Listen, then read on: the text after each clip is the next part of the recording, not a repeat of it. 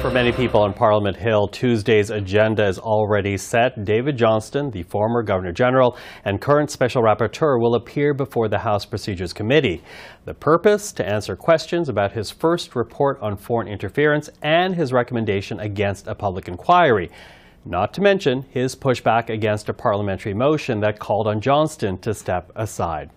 Well, to talk about this, we're now joined by our Friday journalist. Susan Delacourt is a columnist for the Toronto Star, Stephanie Taylor, parliamentary reporter for the Canadian Press, and Catherine Lévesque, parliamentary reporter for the National Post. Good to see the three of you.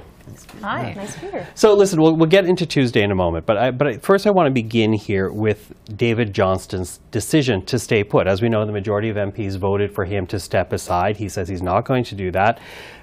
So what does this do for the whole process, his report on foreign interference? Will that be trusted, or is this whole process now tainted? Susan, I'll get you to start us out. I say this regretfully because I really like Mr. Johnston, but I think this thing has become a circus, and even as far back as a week ago, I didn't think that he could be in charge of the public hearings. I'd suggest they do something different with them, have a different expert in charge of each one or something, but he's really dug himself in now, and I don't know how they get out of that. I think all we've seen from the government so far is buying time, and maybe they think they can just weather it until Parliament rises, but I think I regretfully say that I think that it won't work. Yeah, what do you think, Stephanie? Because he still has work to do. He's been mandated to do something that is fairly important, but to address foreign interference in the electoral process. Is it tainted now? I think an already troubled process got even more troubled this week when Mr. Johnston actually responded and said, essentially, thank you for expressing your opinion, Parliament, but I'm not going to listen. I get my mandate from the government. So now he's kind of entangled himself into this. And we have to remember that this was a troubled process from the start. I mean, if we rewind the clock, it took Trudeau several weeks before even announcing that there was going to be this process of a special rapporteur. And he got hammered for several weeks in question period and by opposition leaders calling for a public inquiry. So when this process was even announced, the Liberals did it looking like it was a defensive movie, looking like they were on the back foot. And really, since that has been announced in March, they've had to explain and explain and explain why this is a legitimate process, why people should trust this process, why the opposition members are wrong, and they still can't make this go away. And we're not even necessarily even talking about the substance of the report, which is something the Prime Minister charges all the time. But at the end of the day, it was him who made this appointment. And it is on the Liberals who have set this process up, which doesn't seem to be answering or satisfying any of the questions it was designed to. Yeah, and it really is one of these cases where it seems like the horse is out of the barn. So what happens with his report, Catherine? Oh, goodness. Well, I mean, he will have these public hearings, possibly during the summer, during the fall. But, his next report is due before the end of October. So that's coming up quite fast. The question I have is, are people going to want to testify or, to talk to him and to be in these public hearings? I mean, certainly we had a poll this week in the National Post from Léger showing that, in fact, barely more than a quarter of Canadians actually believe that David Johnston is suited in this role. And we've heard from, groups from Tibetans or Uyghurs, kind of criticizing David Johnston for still being in that role, but also the government for not holding a public inquiry as they asked him to. So, this is not just a partisan issue here. I think, it's really a question of confidence, of, of trust. Can we trust David Johnston? I think he's shown in his report that, he's actually done some good work, some decent work. But I think the question is now, is he able to push against the government's narrative and to, push back against, what CSIS or the Prime Minister's office would say and, actually get to the bottom of what happened instead of just taking the intelligence, assessing it,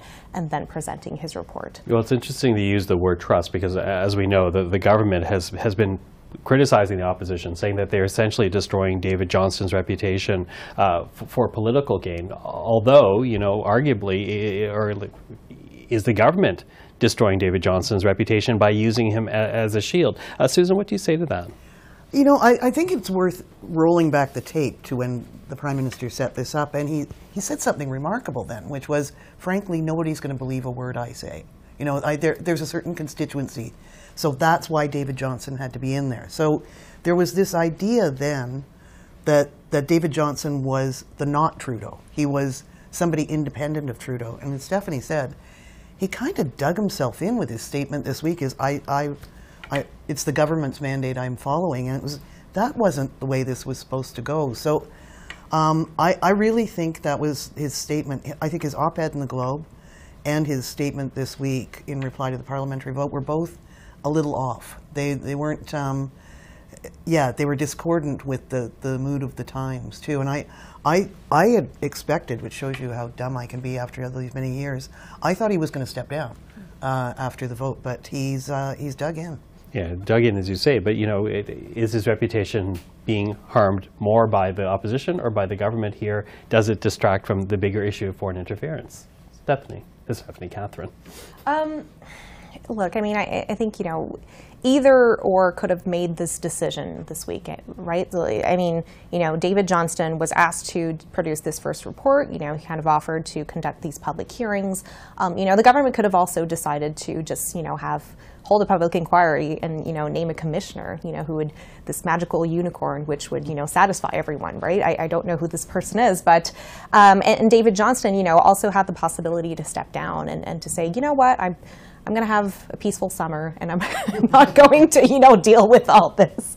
But really what we're seeing from Mr. Johnston is, you know, like Susan said, I mean, he's said, you know, 2 times already that he will stay, that he's committed to going through this process. And I really think it speaks to his sense of duty and commitment. And I think that's, you know, that's great. I really commend him for that. But at the same time, I mean, look, you know, at the end of this process, what is his reputation going to be? You know, I kind of worry about that, and, you know, because everything is going to be picked apart, and especially also in committee next week. Yeah. Stephanie, what would you say about his reputation and how it's being used by members of Parliament on both sides? There was something in his statement that stuck out to me where he acknowledged that he knew this wasn't going to be without controversy, or it was wording to that.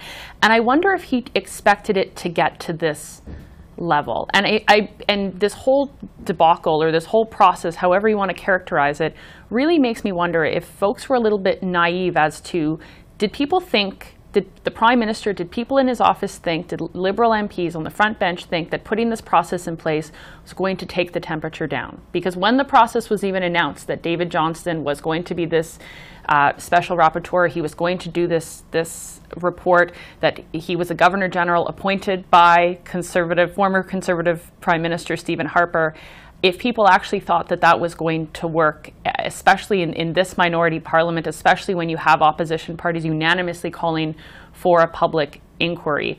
And so I wonder, for Mr. Johnston's part, and we're going to talk about his committee appearance next week, if he fully expected it to get to the level it has. And I know when he was speaking to reporters last week, he mentioned that this was the first time in his very long career that his impartiality had been questioned, and he found it very troubling.